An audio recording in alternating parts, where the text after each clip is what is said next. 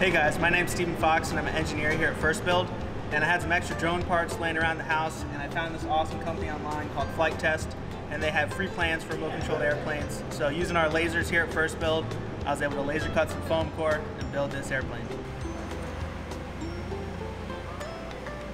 So building this model airplane, we have a brushless motor, and that brushless motor needs to be connected to a electronic speed control.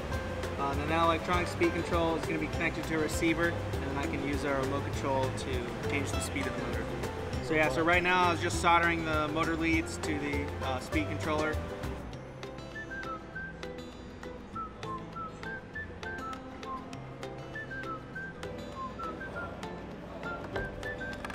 Alright, so right now I'm just checking to see which way the motor turns, and I need to turn counterclockwise.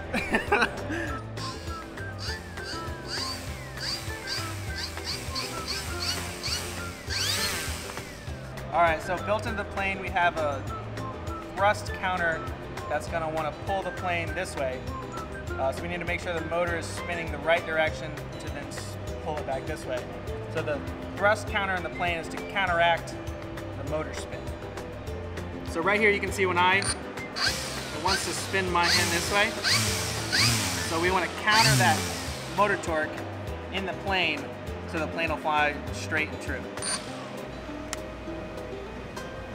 So the solder will melt around like 450, 500, but since these are such big leads, we need to crank the soldering iron all the way up to around 800 to melt the solder on these big wires.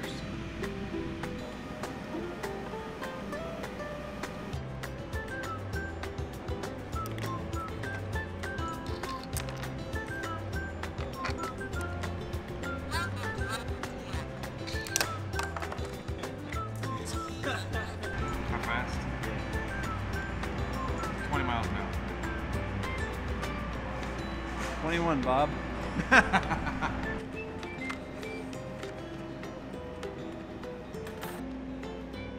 Make these holes a little bigger so I can attach the servo horns.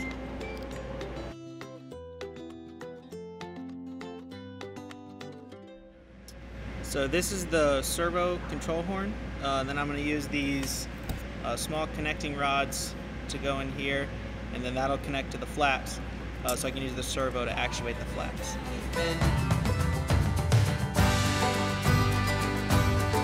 Alright, so I'm just doing the last few adjustments, tightening down the servo horns, and these are to the ailerons for the plane, which will give us roll authority in the air. Alright, so we're going to be using a 4-cell LiPo to power this plane. We have a 5-volt converter to power the receiver. That receiver will then talk to my transmitter, and then I'll have 4 channels, elevator, rudder, and ailerons, and then of course throttle. We're just going to hold the wing on with rubber bands. That it just makes it easy to access the components, and then also if the plane crashes, the wing will just fall off.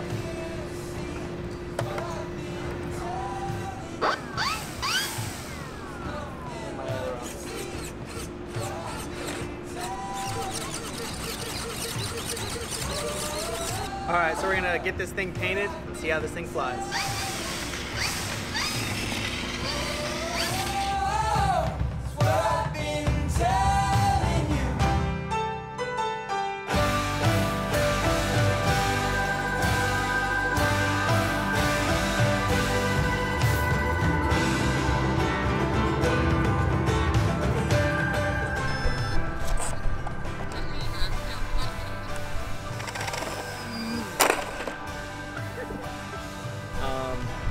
Chipped our propeller, so we're going to go back, put a new prop on, and try again. Look at that, good as new. It's going to be epic. Epic flights. If Steven is piloting this thing, the Wright brothers are going to have some serious competition. Are you aware that we crashed it yesterday pretty hard? I was not aware of this.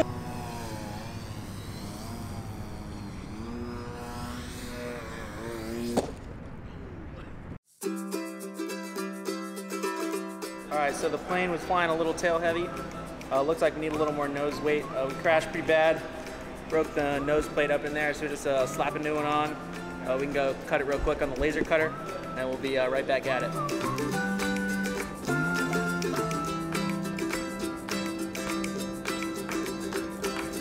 All right, so we just adjusted the center of gravity of the airplane.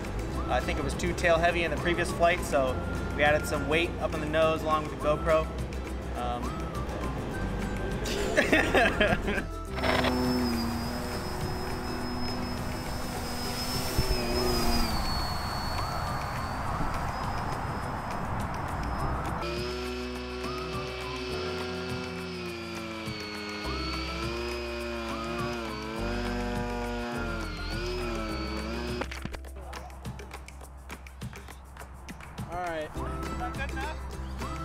All right, guys, so we're back here at First Build. We had a pretty good flight there. Looks like we're still a little tail heavy, so we're gonna add some more weight to the nose, and hopefully it'll fly better on the next run. All right, so we corrected the weight issue. Now we're gonna give it another go.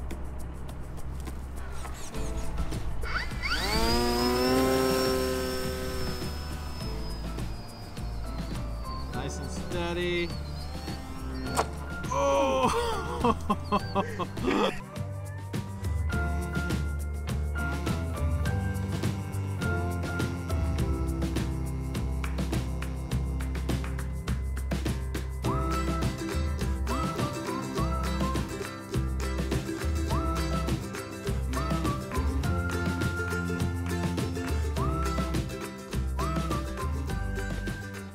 All right, guys, so the plane flew much better that time. Still had a few kinks. Looks like my piloting skills need a little more work. But the great thing about foam core is you can crash as many times as you want, put some more hot glue and tape, and it's good as new. Bro, I think that was the best flight yet.